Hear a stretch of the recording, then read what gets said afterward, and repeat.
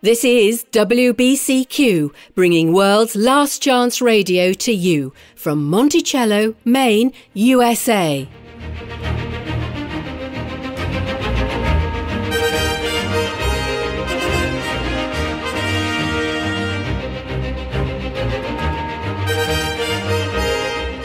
The heart-longing of every Christian for the last 2,000 years has been to see the Saviour return and set up an everlasting kingdom on earth. Events in the world reveal that this will happen very soon. Keep listening to learn how you can spiritually prepare for Earth's final events. WLC Radio, preparing a people for life in Yahuwah's earthly kingdom to be established upon Christ's imminent return. The Bible repeatedly refers to believers as being born of Yah. But do you know what that means, both literally and for the spiritual life?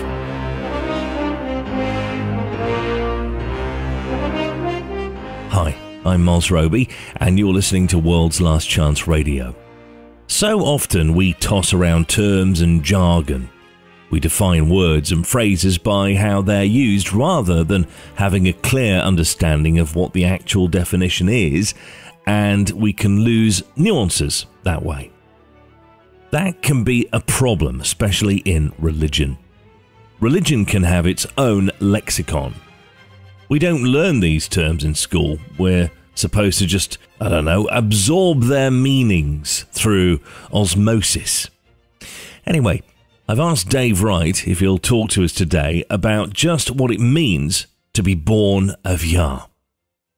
Dave, what does it mean to be born of Yah? What does the phrase actually mean? But also, how does that look in the life of the individual believer?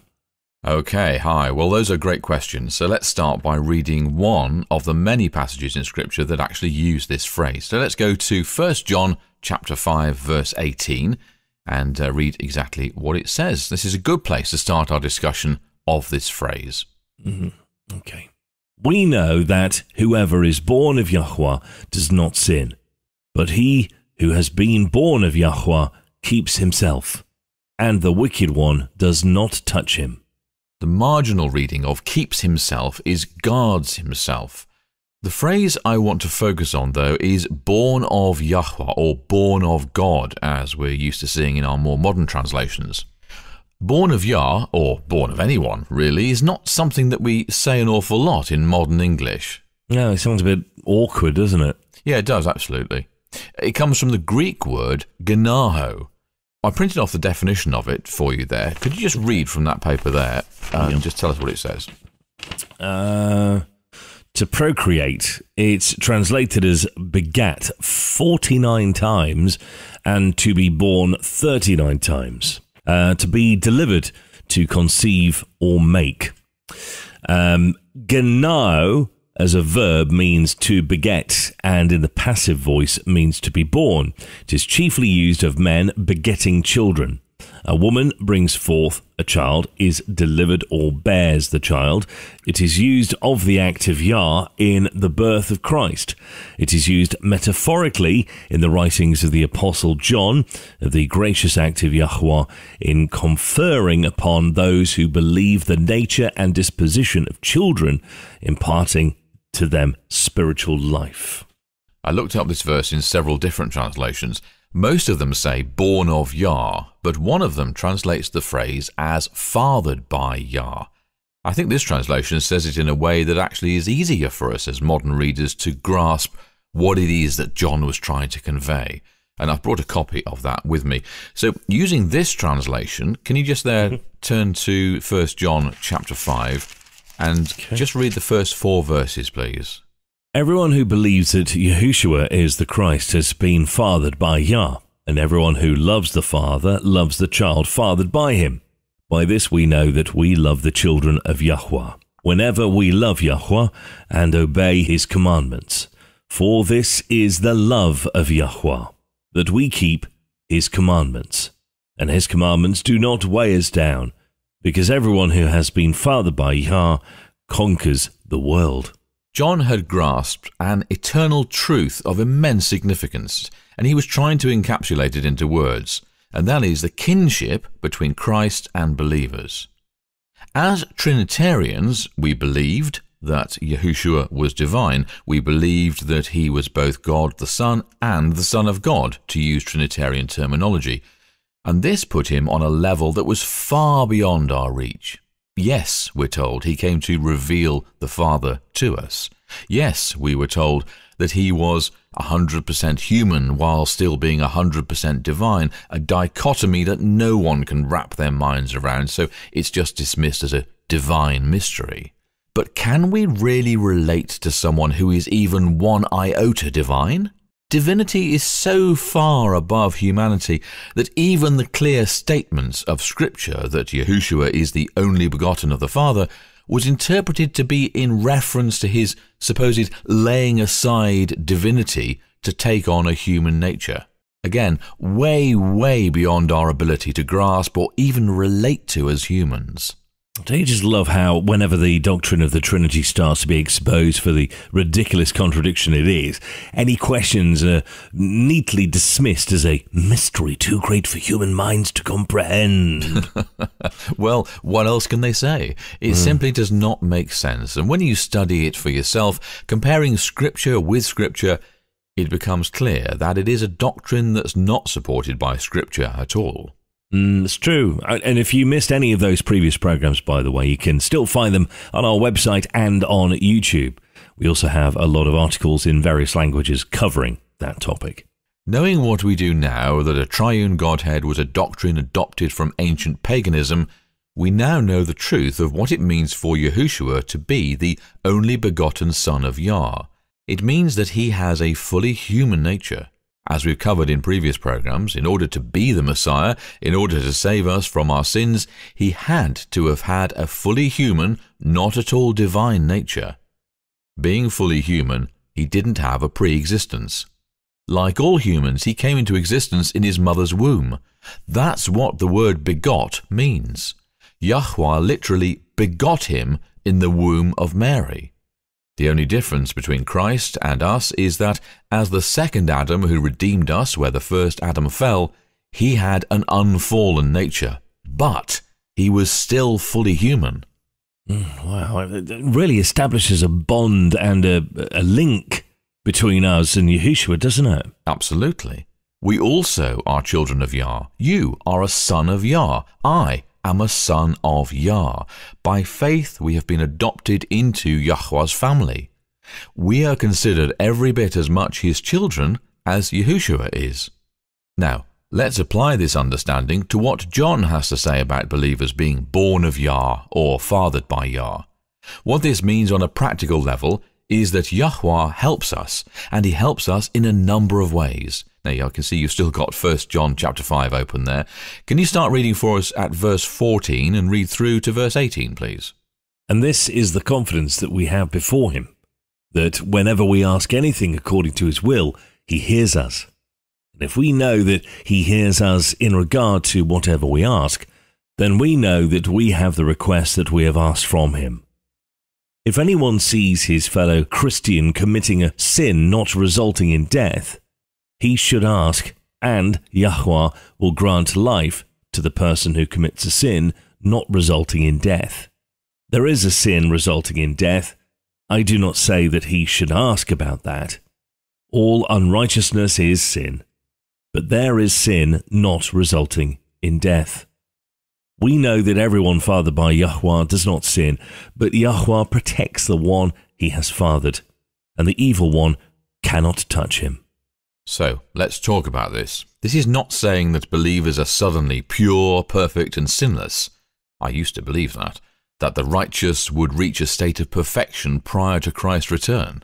Oh, me too. I mean, talk about an impossible standard to meet. Yes, an impossible is quite right. Romans chapter 8 tells us that the carnal mind is enmity against Yahuwah, for it is not subject to the law of Yahuwah, neither indeed can be.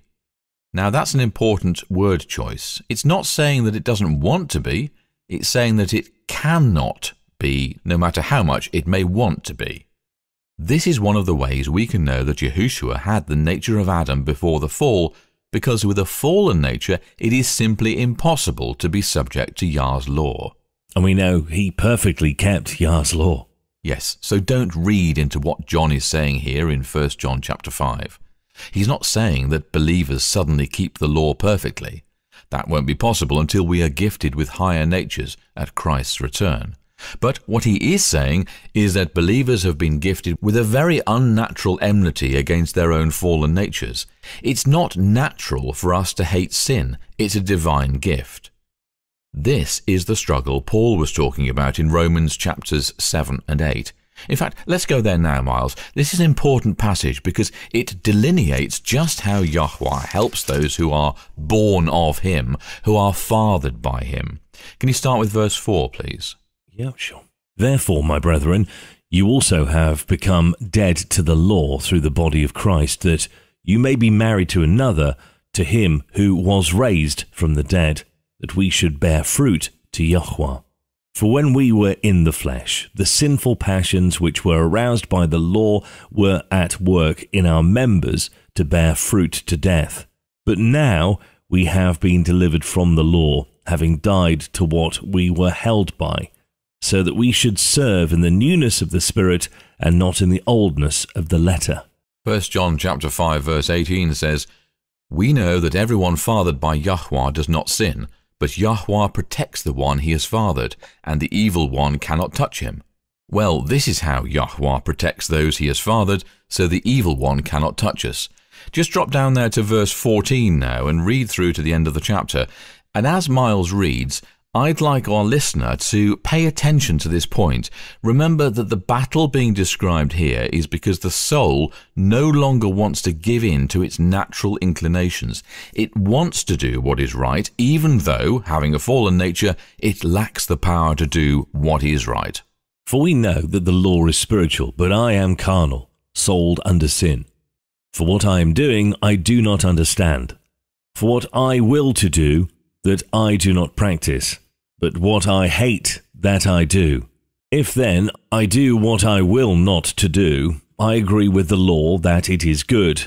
But now it is no longer I who do it, but sin that dwells in me. For I know that in me, that is, in my flesh, nothing good dwells. For to will is present with me, but how to perform what is good I do not find. For the good that I will to do, I do not do, but the evil I will not to do, that I practice. Now if I do what I will not to do, it is no longer I who do it, but sin that dwells in me. I find then a law, that evil is present with me, the one who wills to do good. For I delight in the law of Yah, according to the inward man. But I see another law in my members, warring against the law of my mind, and bringing me into captivity to the law of sin which is in my members.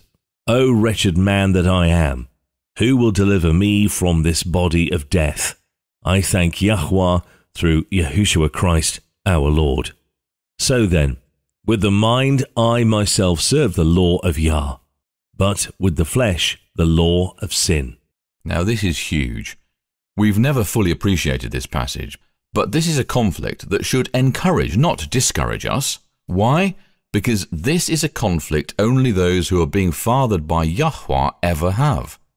Notice verse 22, For I delight in the law of Yah according to the inward man. Sure, he can't keep Yah's law because he's got a fallen nature, but he delights in it nonetheless.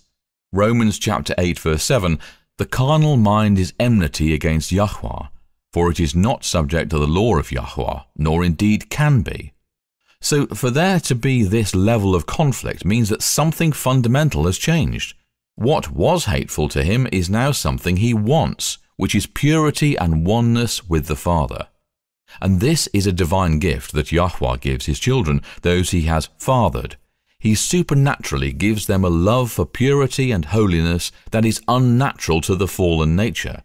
This is how he protects believers, so that the evil one can't touch us. This is incredibly encouraging. So yeah, we may still stumble and fall into sin.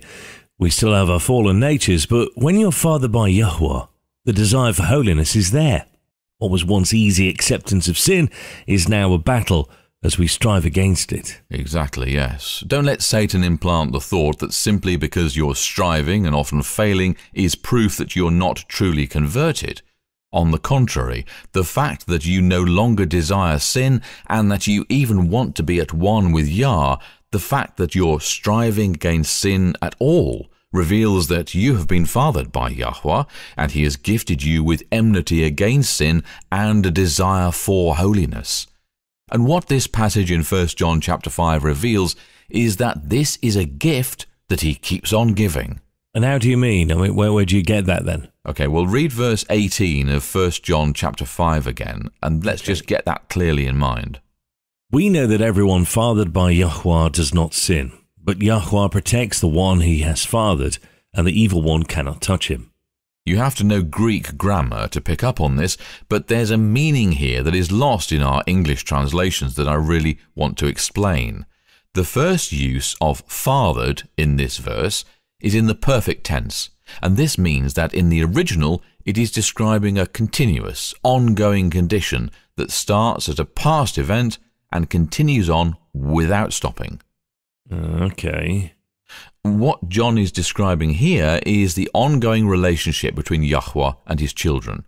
We weren't just fathered once at conversion, we are continuing to be fathered every moment of our existence as sons and daughters of Yah. In other words, we are being parented by Yahuwah on an ongoing basis. When you apply this concept to born-again terminology, it becomes clear that when we are born again, when we are fathered by Yahuwah, we step into a brand new relationship. And that relationship with Him as our loving Father, helping us all along the way, is a continuous one. Wow, that really is beautiful. Very hope-inspiring. He continues to parent us. This is why Paul could write what he did in Romans chapter 8 after describing the terrible struggle in Romans chapter 7. Why don't you start reading there at verse 1 for us? Okay. Therefore, there is now no condemnation for those who are in Christ Yahushua, because through Christ Yahushua, the law of the Spirit who gives life has set you free from the law of sin and death. For what the law was powerless to do because it was weakened by the flesh, Yahuwah did by sending His own Son in the likeness of sinful flesh to be a sin offering. And so He condemned sin in the flesh, in order that the righteous requirement of the law might be fully met in us, who do not live according to the flesh, but according to the Spirit.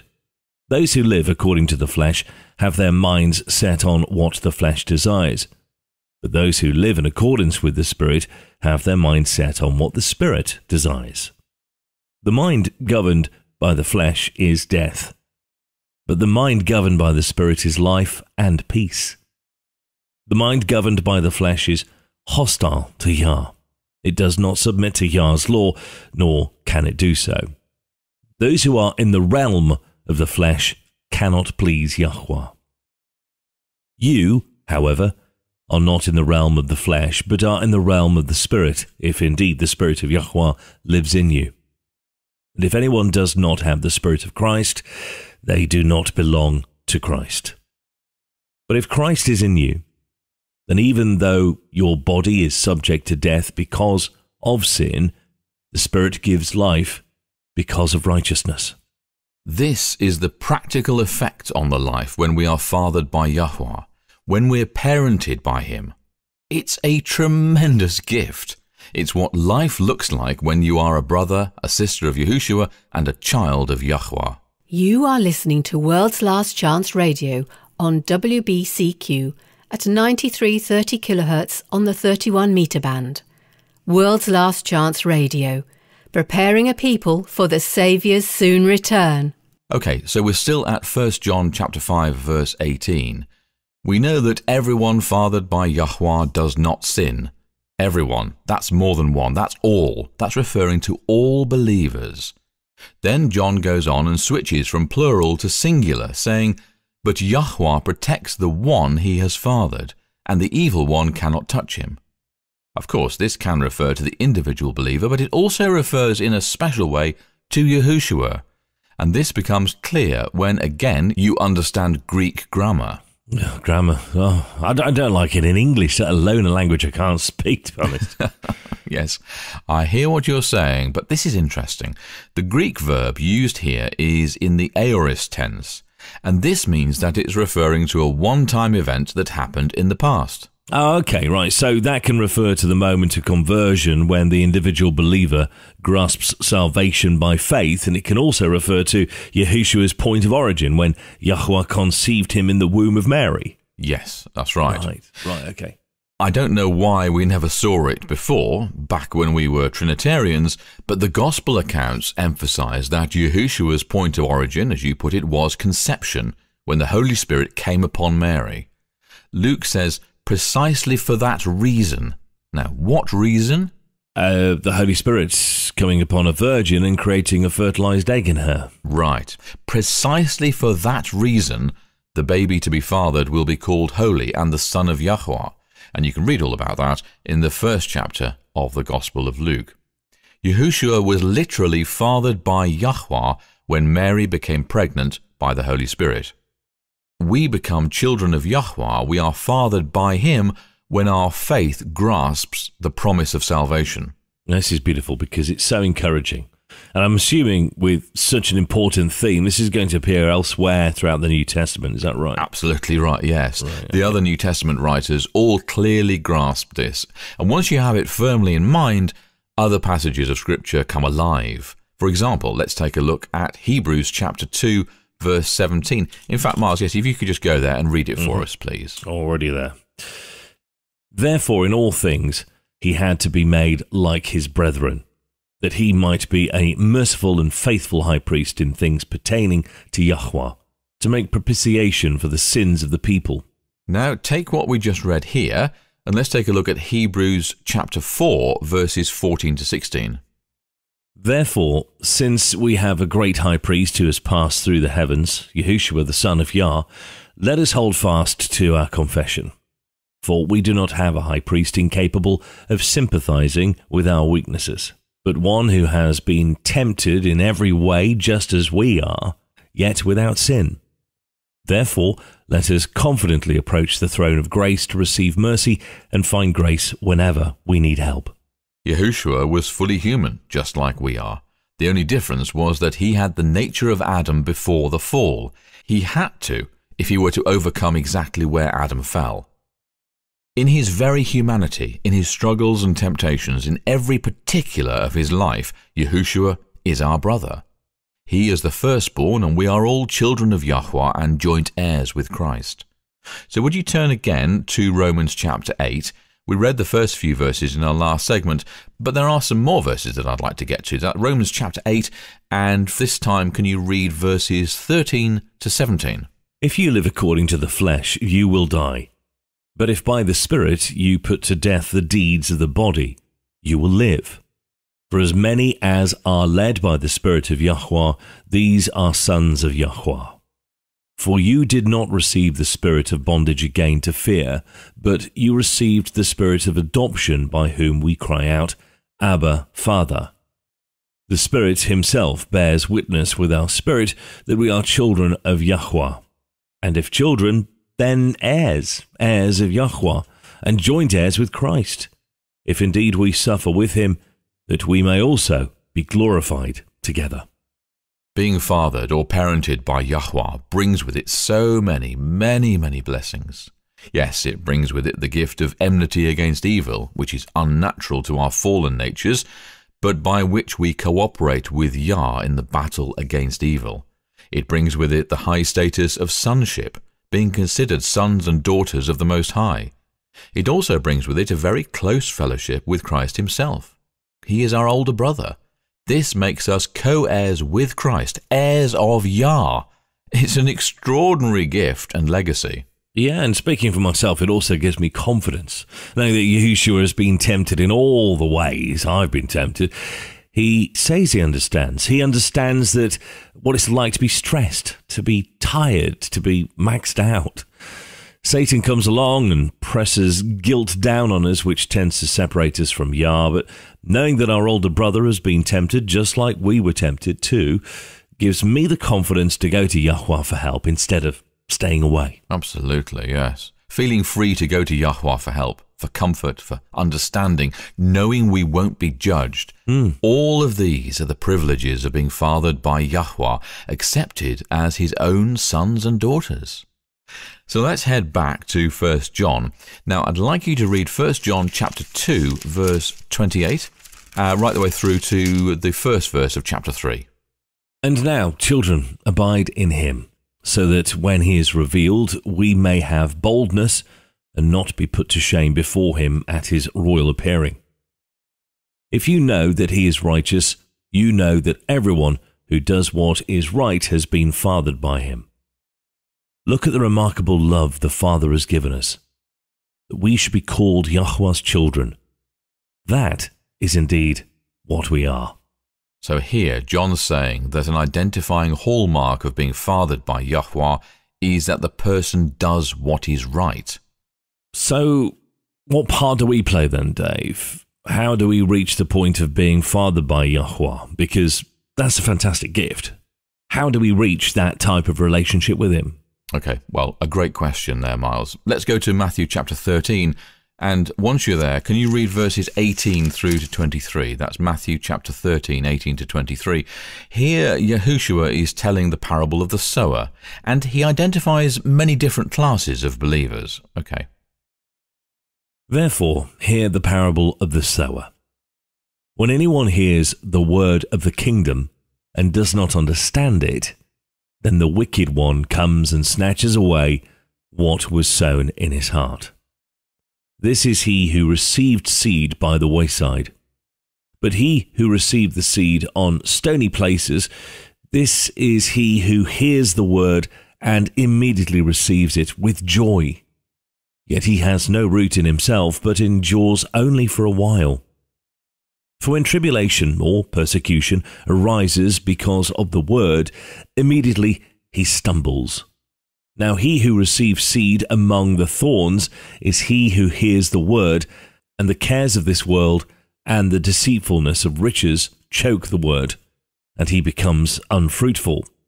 But he who receives seed on the good ground is he who hears the word and understands it, who indeed bears fruit and produces, some 100-fold, some 60, some 30.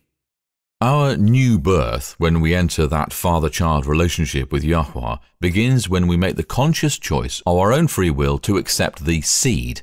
The seed, of course, is the gospel message. That is receiving the seed into good ground. But if we're truly embracing the ongoing relationship of being fathered by Yahuwah, we don't stop there. We continue on, giving what's been planted time to spring up and grow and mature. We continue on to bring forth good fruit. Now, John alludes to this in 1 John chapter 2, verses 28 to 29. So, Miles, could you just flip over to that again, please, for us? It's 1 John chapter 2, verses 28 to 29. Okay. And now, little children, remain in him, so that when he appears, we may have confidence and not shrink away from him in shame when he comes back. If you know that he is righteous, you also know that everyone who practices righteousness has been fathered by him. When you apply this concept of being fathered by Yahuwah to the passages that discuss the new covenant, you will find that they all consistently present believers who are in this special relationship as being given tremendous gifts and great outpourings of love. They then, in turn, strive to live in obedience to Yah's revealed will. Now, this is important because while we'll never be perfect as long as we have fallen natures, at the same time, those who are fathered by Yahuwah make the conscious choice to put their wills on the side of his will. That's a very good point, actually, Dave. I mean, Yahuwah will never force the will, so we have to consciously choose to surrender it to him. And because he understands the impossibility of perfection, so long as we have fallen natures, in his love and kindness, he accepts these efforts and intents as our highest good. I mean, that's what we do for our kids as parents, right? You ask your young son to do something knowing he's unlikely to be able to do as good a job as you can, but you accept his best efforts, yes? That's what our divine parent does for us too. As long as we have fallen natures, we'll always have failings, but abundant forgiveness is available. Yeah, reminds me of what Christ said in his Sermon on the Mount. Just find it really quickly here on my screen. It's Matthew 7, verses 17 to 20. It says, "Every good tree bears good fruit, but a bad tree bears bad fruit. A good tree cannot bear bad fruit, nor can a bad tree bear good fruit. Every tree that does not bear good fruit is cut down and thrown into the fire. Therefore, by their fruits you will know them." People who are being fathered by Yahuwah have been grafted in. We may have started as branches of a bad tree, but through divine grace and infinite love, we're grafted in. So, for the rest of our time today, I'd like to take a look at some passages of Scripture that either expound upon, refer to, or even just allude to this idea of the ongoing reality of being parented by Yahuwah. This is fundamental to our calling both as believers and as sons and daughters of the Most High. One area that is impacted by this relationship is that we're called to love people just as Yahuwah loves them and as Christ showed in his treatment of others. Now, you're at Matthew 7 there. Just go back to Matthew chapter 5. This is also in the Sermon on the Mount, and when you're in chapter 5 there, Miles, could you read verses 43 through to 48, please? "You have heard that it was said, 'You shall love your neighbor and hate your enemy.'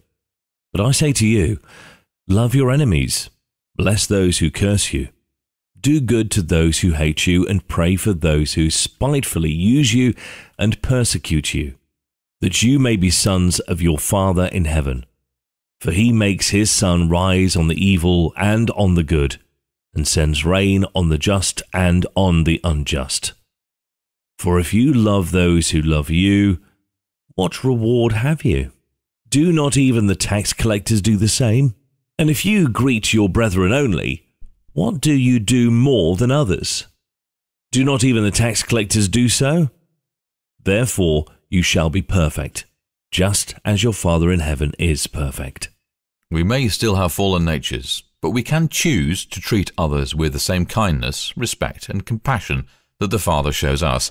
This reveals the father-child relationship that we have with him. James, in his little epistle, also alludes to this special relationship and the impact that it has on us.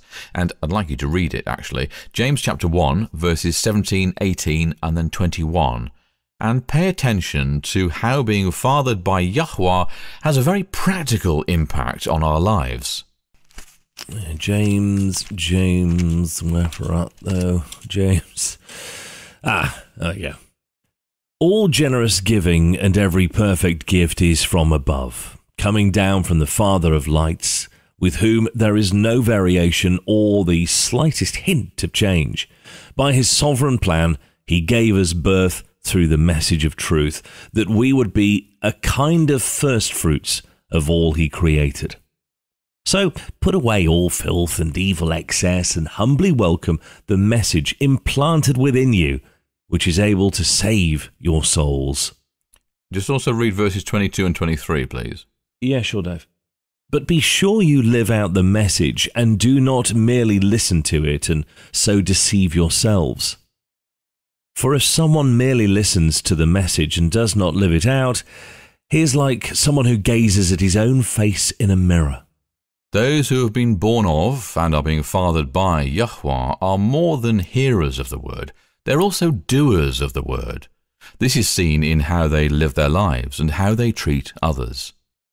Now, often in our daily mailbag segment, we're presented with questions of the "how do I treat someone who doesn't believe the way I do" variety. The answer is always, you treat them with the same compassion and loving kindness the Father treats us. Peter also expounds on this theme of being born of and fathered by Yahuwah. So let's go there now. 1 Peter chapter 1. You and your tiny little books. Well, it comes right after James. Yeah, so helpful. Right, here it is. 1 Peter. Peter, which verse, by the way, in 1 Peter? 1 Peter chapter 1, it's verses 3 and 23. Okay.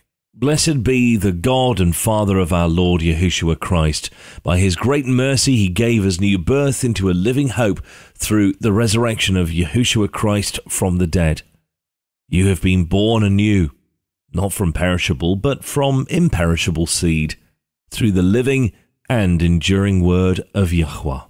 Notice that in each of these passages a proactive response is required from those who would be in that special relationship of being fathered by Yahuwah. First, they must sincerely desire the truth, what Peter calls the imperishable seed. Also, they become purified by obedience and choosing to turn from known sin. Turn now to the first chapter of the Gospel of John, and we can find this theme throughout the New Testament, but John seems to have grasped it the best. He certainly wrote about it the most. That's John chapter 1, verses 12 to 13. To all who have received him, those who believe in his name, he has given the right to become Yahuwah's children, children not born by human parents or by human desire or a husband's decision, but by Yah. This idea of a rebirth or a new birth is one that John learned from Yahushua himself. You'll recall how early in his ministry Nicodemus came to speak privately with the Saviour. He was curious about this new teacher, but hey, he had a reputation to maintain, so he came at night when no one could see him. Let's read how Yahushua explained salvation to Nicodemus. He didn't need to teach him parables. Nicodemus was a very well-educated man. He knew the Scriptures. So Yahushua spoke plainly to him in a way he hadn't yet spoken even to his own disciples. So we're going to go to John chapter 3, verses 3 to 7.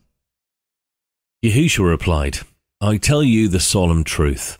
Unless a person is born from above, he cannot see the kingdom of Yahuwah. Nicodemus said to him, How can a man be born when he is old? He cannot enter his mother's womb and be born a second time, can he? Yahushua answered, I tell you the solemn truth. Unless a person is born of water and spirit, he cannot enter the kingdom of Yah. What is born of the flesh is flesh, and what is born of the spirit is spirit. Do not be amazed that I said to you, you must all be born from above. Yahushua is here explaining how believers are regenerated through faith. They are born from above. They are fathered by Yahuwah. This is how that supernatural enmity against their own fallen natures is implanted. Isn't it interesting that it's in the same conversation that one of the most well-known passages of Scripture appears? John chapter 3, verses 16 and 17. For Yah so loved the world that he gave his only begotten Son, that whoever believes in him should not perish, but have everlasting life. For Yahuwah did not send his Son into the world to condemn the world, but that the world through him might be saved. And the way we're saved? By becoming sons and daughters of Yahuwah, being born again and then reared or fathered by him. That's why, or should I say how, 1 John chapter 3 verse 9 could say, Everyone who is fathered by Yahuwah does not go on sinning, because Yahuwah's offspring remains in him. They cannot go on sinning because they have been fathered by Yahuwah. By having enmity to sin implanted in our hearts. I mean, that's such a great gift. Oh, yes, it truly is, yes. So in conclusion, I just want to say that being born of Yah, being born again or born from above, being fathered by Yahuwah, is far more all-encompassing than a simple mental assent to ideas preached in a sermon or read in an article. It encompasses a very real, very life-changing reality. And the blessings are profound and ongoing. It's not a one-and-done bestowment, it's ongoing. And it makes sense. I mean, after all, Yahuwah is our Father. Being fathered by him is more than being born again. As any parent will tell you, birth is just the beginning. There's a lot more that goes into parenting than just the act of procreation or just an act of giving birth. You know, all the years to follow when you strive to train them up, teach them to be honourable, Yah-fearing individuals. The work of parenting just begins at birth. It's true, yes. And that's how it is with being parented by Yahuwah too. He's there for us every step of the way. And it's not always easy. And that's why Yahushua says, "Come unto me, all ye that labour and are heavy laden, and I will give you rest." Yahuwah isn't one of those parents that do the bare minimum for the first few years of life and then at aged 18 or 21 or whatever says, "There's the door, yeah, you're on your own." He wants to spend eternity with us, and he'll do absolutely everything in his power to get us there. Amen. Stay tuned, folks. Up next, is depression a sin? Find out when Dave addresses a question sent into our daily mailbag. You are listening to World's Last Chance Radio on WBCQ at 9330 kHz on the 31 metre band. World's Last Chance Radio, preparing a people for the Saviour's soon return. Today's question is coming from the country that has the second longest highway in the entire world. It's nearly 8,000 kilometres in length. That's about 4,860 miles for our metric challenge friends from across the pond. Let me guess. Australia? Good guess, but no. Australia has the world's longest highway. This country has the world's second longest highway, as well as possesses an incredible 60% of the world's natural lakes. Wow. I don't know. Give up. It is home, by the way, to the only walled city in North America. Canada. Canada. Yeah, well, I'm surprised you knew that one. Well, I know that Quebec is the only walled city in North America. I learnt this from a school project that my youngest was working on. Yes, out of the mouths of babes. Indeed. Right, okay, today's question then. That's coming from Avery in Coquitlam? Anyway, it's British Columbia in Canada. And she writes, "For the last few years, I've been struggling with depression. I'm a member of a Christian youth group for teens and young adults. The leader likes to think he's created a safe place for us to talk and share, but the truth is, depression is one of his blind spots. He has no time or patience for it and thinks it's a choice or a matter of will, because it's clear from group discussions how he feels about this. It's not something I feel I can bring up with him. In fact, after listening to him, I feel guilty for struggling with depression, which isn't helping the depression at all. Am I sinning for being depressed?" Okay. Well, the short answer, no. Okay, and the long answer, Dave? Absolutely not. I have no patience with Christians who place a burden of guilt on others who are already struggling. That's not what Yahushua would do. It's not what Yahuwah does either. There are several points that I'd like to address here, but let's just talk about this one first. We need to stop flagellating brothers and sisters in Christ whose struggle is different from ours. Did Yahushua ever scold anyone who came to him for help? Did he ever tell them that if they just exercise enough strength of will, they could overcome whatever it was that was troubling them? No, of course not. No, he's always encouraged people to come just as they were. In fact, you quoted it just a minute ago. Was it Matthew 11, verses 28 and 29? "Come to me, all you who labour and are heavy laden, and I will give you rest. Take my yoke upon you and learn from me, for I am gentle and lowly in heart, and you will find rest for your souls." He's not saying, just pull yourself up by your own bootstraps. He's saying, come to me and I will give you rest. And that was the mission of the Messiah. Yes, to save us from our sins, but also to bring comfort and encouragement. Miles, turn if you would please to Isaiah chapter 42. And when you're there, just read the first 4 verses. Okay. "Here is my servant whom I uphold, my chosen one in whom I delight. I will put my spirit on him, and he will bring justice to the nations. He will not shout or cry out or raise his voice in the streets. A bruised reed he will not break, and a smouldering wick he will not snuff out. In faithfulness he will bring forth justice. He will not falter or be discouraged, till he establishes justice on earth. In his teachings the islands will put their hope." We've quoted verse 3 many times before. A bruised reed he will not break, and a smouldering wick he will not snuff out. But notice that in context, this compassionate, patient treatment of those suffering is linked to his work of establishing justice in the earth. So, no, we're not doing Yah's work when we go around kicking those who are already down, telling them that if they just had enough willpower, if they just had enough faith, they wouldn't be struggling. That's a horrible message to give anyone. There are plenty of godly people in Scripture who suffer from depression. David's a good example of that, actually. He struggled with depression and anxiety as well, and yet he still was called a man after Yah's own heart.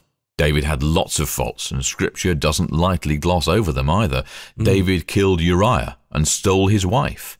He lied, causing the deaths of all the priests of Nob and their families. He numbered Israel. Yahuwah himself called him a man of blood from his youth. But struggling with depression, which he did, you're right, is not listed as one of his sins. And he really did struggle with depression. You could practically let the Bible fall open to anywhere in the Psalms, and I know not all the Psalms were written by David, but you could let it open practically anywhere and find the songwriter sounding very depressed. Well, I mean, just look, just right here, just listen to this. It's Psalm 77. I cried out to Elohim for help. I cried out to Elohim to hear me. When I was in distress, I sought Yahuwah. At night I stretched out untiring hands, and I would not be comforted. I was too troubled to speak. Then he asks a series of questions, so listen to this. Will Yahuwah reject forever? Will he never show his favor again? Has his unfailing love vanished forever? Has his promise failed for all time? Has Elohim forgotten to be merciful? Has he in anger withheld his compassion? Yes, the Psalms express very human emotions. It's why they're so relatable, I suppose. We tend to automatically equate human with sinful, but we were created to be human. Not everything that's human is sinful, and Yahuwah created us to have emotions. Yahushua himself had times of very deep, soul-crushing depression. Look at his experience in Gethsemane. In fact, let's just go there now in the Gospels. Let's go to Matthew chapter 26, and let's remind ourselves what it says there. If you could start with verse 36. Then Yahushua went with his disciples to a place called Gethsemane, and he said to them, Sit here while I go over there and pray. He took Peter and the 2 sons of Zebedee along with him, and he began to be sorrowful and troubled. Then he said to them, My soul is overwhelmed with sorrow to the point of death. Stay here and keep watch with me. Luke's account is even more graphic. Here you are, I printed it off there. Can you just read that? Okay. It's from Luke 22, and where I've marked it there, verses 43 and 44. An angel from heaven appeared to him and strengthened him, and being in anguish he prayed more earnestly, and his sweat was like drops of blood falling to the ground. So here an angel from heaven comes and strengthens him, and yet his mental and emotional anguish is so great that he is literally sweating blood. Now this is describing an actual medical condition. It's very rare, but it does happen. It's called hematidrosis. The website webmd.com says, quote, Doctors don't know exactly what triggers hematidrosis, in part because it's so rare. They think it could be related to your body's fight or flight response. It seems to be caused by extreme distress or fear, such as facing death, torture, or severe ongoing abuse. It's probably where the term sweating blood, meaning a great effort, comes from, unquote. It can be related to very high blood pressure, which is also a sign of tremendous stress and or pain. So if Yahushua were experiencing such emotional pain that it brought on this rare condition, it clearly wasn't a sin then. Yahushua's entire life was without sin. And do you think he came down to the very end and sinned by experiencing these very negative emotions? Well, no. Depression is not a sin. Sadness is not a sin. We need to remove the stigma that surrounds mental health issues. It's been many years since humanity had access to the tree of life. Our bodies have ailments. It stands to reason that our brains and our emotions would as well. After all, our brain is part of our body. You could say it's the most important part of our body. Does it stand to reason that everything else would decline but not our brains or emotions? No. You said we need to remove the stigma surrounding mental health issues, and you're right. There really is a stigma attached to anything to do with mental health, in some cultures more than others. Let me just ask you this though, Dave. What are your thoughts on taking medication for mental health issues then? I know a lot of people see it as a kind of a crutch. I know. They view it as a cop-out. It's part of the you can make yourself happy if you just exercise enough willpower mindset. Here's the thing though. That's a very arrogant, and I'll add, judgmental mindset. Take, for example, the manic depression that comes with bipolar disorder. Currently, experts believe that bipolar disorder is caused by one of, or a combination of, genetics, brain chemistry and biology, and/or environmental factors. Now, which one of those is the individual's fault? Are they to blame for the genetics they inherited? No. If their brain chemistry is literally out of balance, can just exercising more force of will cause their body to produce the correct balance of, well, whatever goes into having a correct brain chemistry? Well, of course not, no. If your body literally is producing too much or not enough of serotonin or dopamine or, I don't know, norepinephrine, it's going to affect your sleep, your libido, your ability to concentrate, your appetite, your moods and emotions, and no amount of willpower is going to change that. So the last thing any of us need to be doing is going around condemning others. We don't know why they have the struggles they do, but it's not our place to judge. Maybe someone is depressed because of unresolved trauma. Maybe it's a hormonal imbalance. That's why it's always good to speak to your medical provider if you're dealing with depression. But let's not do what Christ himself wouldn't. Let's not break a bruised reed. Let's not snuff out a smouldering wick. Let's not kick someone who is down and tell them that they're sinning for struggling. As sinners, we all have enough for which to feel guilty already. Depression, sadness, negative emotions should never be one of them. And that's true. It's a very, very good point. Oh, and postpartum depression. That's very real and is caused by fluctuations in hormone levels. It's not something a woman should be castigated for. Yahuwah is far more understanding and sympathetic, and far less judgmental than many of those who claim to worship Yah. It's sad, but true. Let those of us without sin cast the first stone, right? Thanks for a balanced answer, Dave. I know you'll encourage many, many more. And if you've got a question or comment, a prayer request, know that we'd like to hear from you too. Just go to worldslastchance.com and click on Contact Us. It's quick, it's easy, and we really do enjoy hearing from you.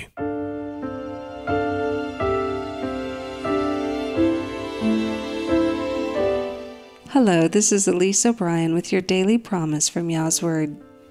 Friday, March 6, 2015, was a day of both tragedy and miracles for the Groesbeck family. 25-year-old Lynn Groesbeck was driving home to Springville, Utah in the United States after visiting her parents in Salem.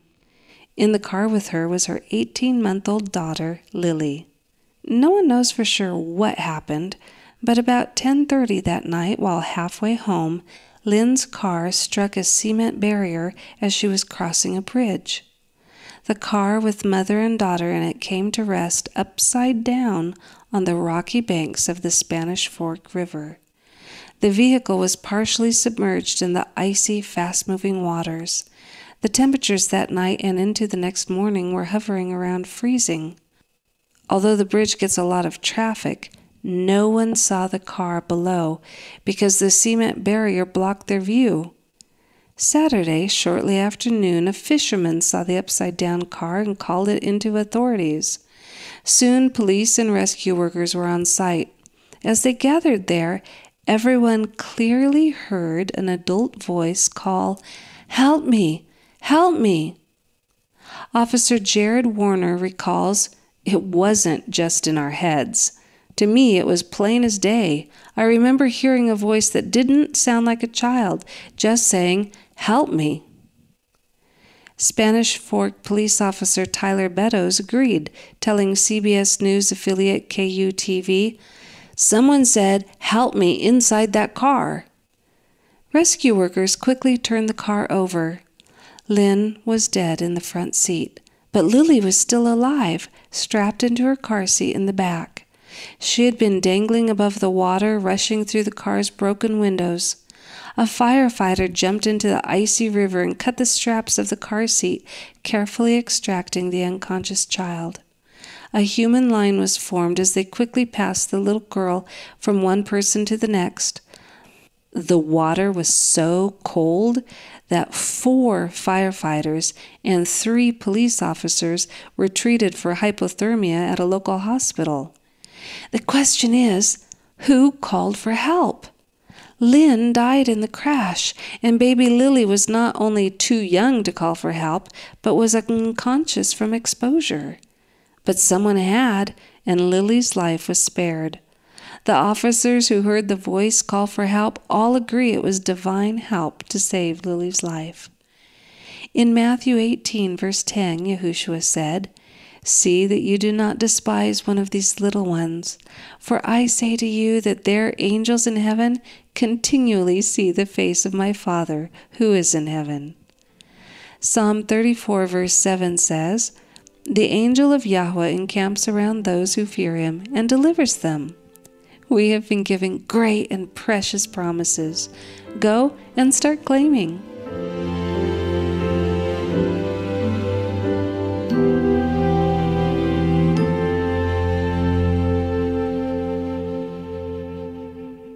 Please join us again tomorrow, and until then, remember, Yahuwah loves you, and he is safe to trust.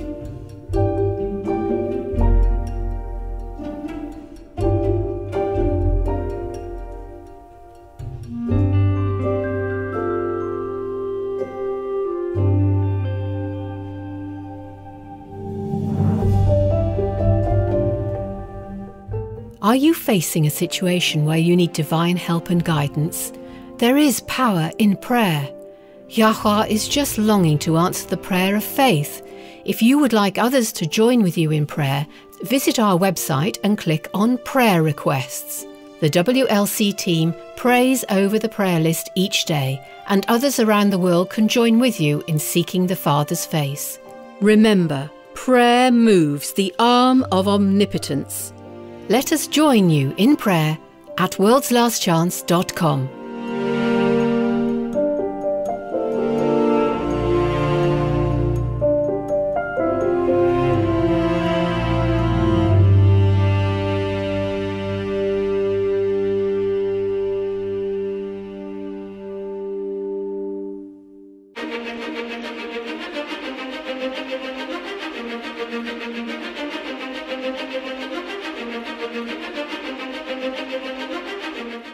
You have been listening to WLC Radio. World's Last Chance is committed to bringing the gospel of the kingdom of Yah to the world. Prophecy and current events indicate the Saviour will return in the very near future. This will be followed by gifting the saints with immortality and setting up Yah's kingdom here on earth. There's no time to waste. Accept the gift of salvation today and allow Yahuwah to cover you with the righteousness of Christ. This programme, as well as past episodes of Radio WLC, are available on our website at worldslastchance.com. Click on the Radio WLC icon at the top right of the homepage. Join us again tomorrow for another truth-filled message on WBCQ at 9330 kHz on the 31 metre band. WLC Radio, preparing a people for life in Yahuwah's earthly kingdom to be established upon Christ's imminent return.